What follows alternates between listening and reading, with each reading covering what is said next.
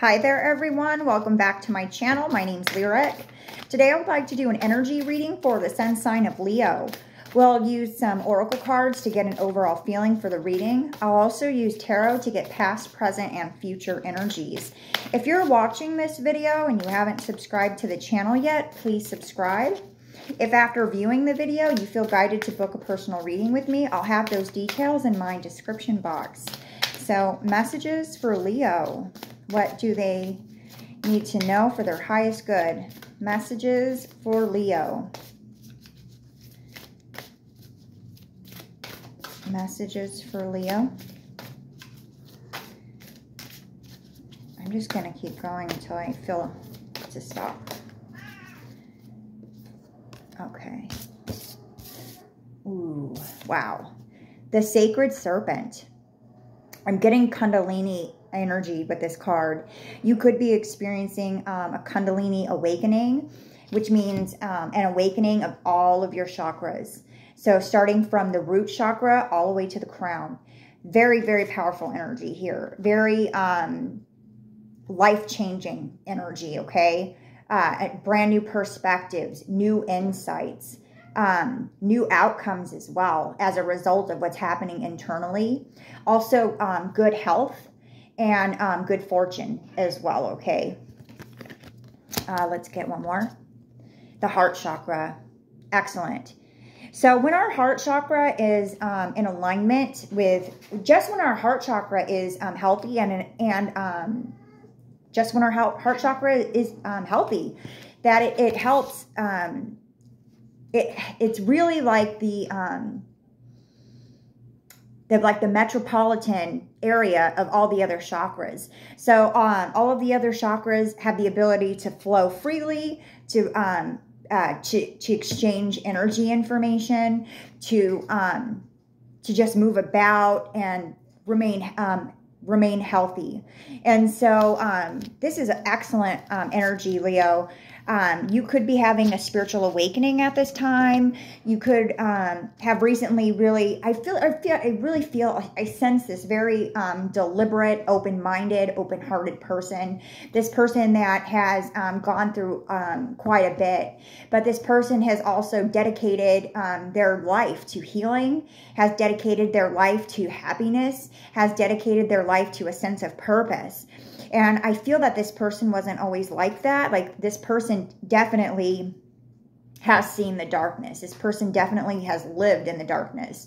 But because of that, this person has been able to, this person was granted a gift of change. And this person took that opportunity. They saw it for what it was, and they moved. They didn't stall. They didn't say no, because we have free will. So just because just because someone offers us the cheesecake doesn't mean we have to eat it. But this person recognized they recognized the moment, and they went for it. And now they're in this momentum of change. They're in this momentum of extremely intense growth. And this person is continuing to bloom and to flourish and to change and to heal. So, yeah, it's so good, Leo. That's excellent. That's really good. So these aren't the ones I wanted to use, though. Which ones did I shuffle earlier? Was it these ones? I guess so. Okay. So messages for Leo. What do they need to know for their highest good? Messages for Leo. What do they need to know for their highest good? Messages. I'll take that one. Messages for Leo. What do they need to know for their highest good? Okay, we've got two. Excellent. Oh my goodness, beautiful energy. Ah, so good. So the first card that you got is Protection and Cave. So this energy, or this person has known the times of extending the energy and giving it out, and then also when it was time to pull back and protect oneself, okay? that it's not always the best thing to stay abreast and to be open into other energies, and to just always be expending your energy. That sometimes you need to withdraw and reconnect to your body, reconnect to source, reconnect to the breath, to what grounds you. Okay, and that's what I'm feeling with that. The next card you have is creation and water. And then you also have light and sun. So I'm getting here the merging of fire and water energies, which is a very difficult thing I'm getting alchemy here. That it is difficult to, if you had fire and water side by side and you wanted to blend them together without extinguishing one or changing the other one, how would you do that? It seems like impossible, right? So it's not the literal concept of that, but the spiritual concept of that, of blending fire with complete opposite principles or properties as water. And then the two of them merging together, converging together, and remaining in their true form as fire and water, and not being taken away from. So what I see with this, Leo, is I see that you had your dark side and you had your dark experiences, because I feel that you're still going to have dark experiences moving forward, but that the very darkness that you were involved in is something that you're not going to experience anymore, because of your ability to hold on to that darkness or that fire, and meld it with the water part of you, the light, which, or it's in reverse actually, but you understand what I'm saying. And being able to alchemize those two energies without them being separated. Like, you can so always recognize what the darkness is, and always so recognize what the light is, and you know how to go through it now. You know how to manage it. You know what it looks like. You know what to avoid. You know all about these things now, and so you're enlightened and you can move forward. So let's pull the tarot for you. So let's get messages for Leo. We got the 8 of Wands. Messages for Leo. What do they need to know for their highest good? Messages for Leo. What do they need to know for their highest good? Messages for Leo. Messages for Leo. Okay, and you've got the 5 of Wands. Messages for Leo. You've got the 4 of Swords. Messages for Leo. Messages for Leo. Messages for Leo.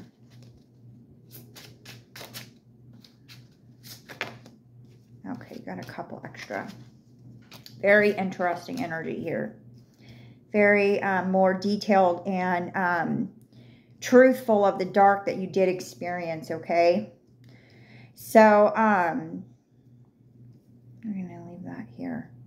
So in the recent past, you have the 8 of Wands. Walking away, emotionally pulling back. So in your journeys and in your awareness, you've known and you've been able to recognize when a relationship isn't working for you, when a career isn't working for you, when you're doing things unnecessarily. You recognize when you're people pleasing now. You recognize when you're giving too much of yourself. You know when to pull back. And I'm saying all of this very broadly because I'm pretty certain that because some of the energy down here is a little bit negative, but I'm still overall, like, I feel like you're above it though. Like you're sitting above that, like you're sitting on a towel, like, and you're elevated, and you're, what is that called when you're levitating? Like you are really you just have a higher perspective. Like it's like it can't bother you anymore, and it doesn't bother you anymore. So this stuff down here just talks a little bit more about it, but it's not really bothering or concerning you at this time, okay?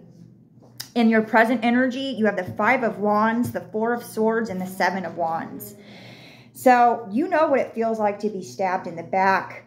You know what fake friends feels like. You know what it's like to perp a front, trying to, you know what it feels like to be involved in a friend group and pretend to be friends with people because you didn't know yourself back then. You didn't know who you were. And you were seeking outside of yourself to find that internal identity, okay? But this was before your kundalini awakening, okay? Or it's coalescing with it rather, okay? Like this is part of that fire and water energy. Like this is something that's all brimming inside of you. But, yeah, like this is something that's brimming inside of you. And, it doesn't have a hold of you, but this is something in your present energy that I feel that you have been dealing with because it's in the present position. So, and it's the 5 of Wands, the 4 of Swords, and the 7 of Swords. So to say that it's not affecting you is a little bit incorrect, but it's something that you are dealing with, but you're dealing with it from abroad, okay? You're dealing with it with a new set of tools, with gifts from spirit, with a different conscience, okay, is basically what's going on here. In your outcome energy, you have the 7 of Cups. So some sort of illusion or choices or some sort of, there's still some indecisions that you're facing. I feel that it's an indecision that you're facing at this time, and I'm going to pull some clarifiers on that, okay? So tell me more about Leo's indecision. That's way too many. Tell me more about Leo's indecision. Tell me more about Leo's indecision.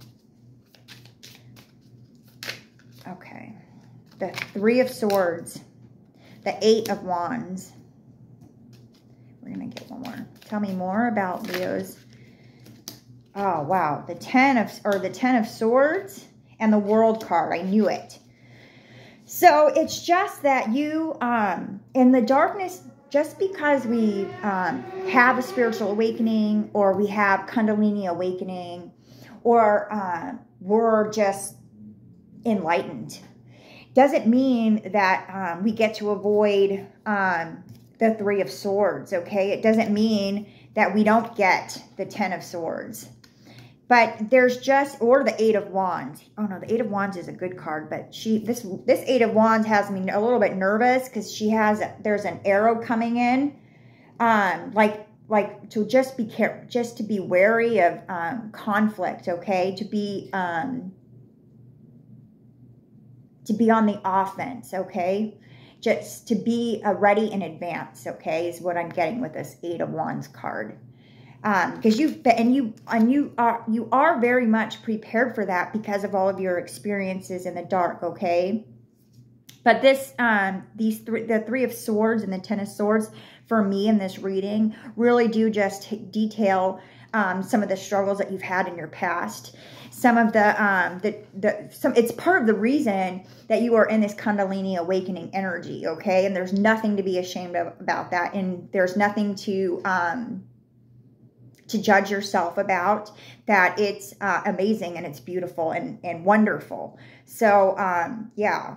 And you have the World card and the outcome energy, manifesting big changes for yourself, a brand new world, a new perspective, a new path, new people in your life, a new job if you want, a lot of really good things coming for you. I know that I mentioned good luck and good health. Definitely an abundance of good luck and good health.